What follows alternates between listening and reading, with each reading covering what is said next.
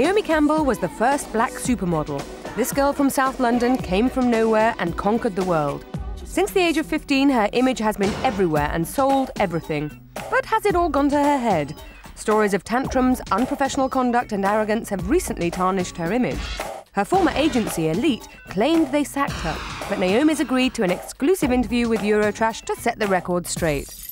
I should like to know something about gossip, some gossip about you and your agency. Tell me what happened. I just left my agency and wanted to go somewhere else. And my ex-agent, I'm not going to endorse anyone, got upset and said he fired me. But models can't be fired. We pay them to work for us. We're self-employed and we own ourselves. So that was really a silly statement. But I don't really have anything bad to say about Elite or anything. I just wanted to change. Something else that she might want to change is this unauthorised biography, which continues the recent trend of Naomi bashing. She got bits of information from papers over the years. She interviewed people that don't even know me, that have names that I've never heard of. So I just think that it's just a book to make a quick buck, and I couldn't care less. The book goes into sordid details about Naomi's alleged relationships with Mike Tyson, Robert De Niro, Sylvester Stallone, and even Eric Clapton. But Naomi's current affections seem to be for one man only. Very indiscreet question. What are you looking for in a man? Tell me. In a man, I'm looking for intelligence, love, and affection. That's all? Yep, the rest I'll keep to myself. Because my man knows what it is. So you are marrying? I am engaged right now, yeah. Oh, so when should it be, the wedding? It'll be a surprise. Next year, so maybe something around that. Maybe.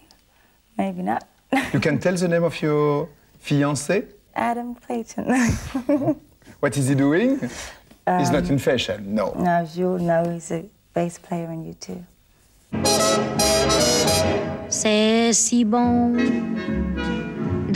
Naomi's interest in the music world is not just a romantic one. She's just landed herself a recording deal and is currently working with PM Dawn on songs to be released in the near future. And no, that's not her singing, it's Eartha Kitt.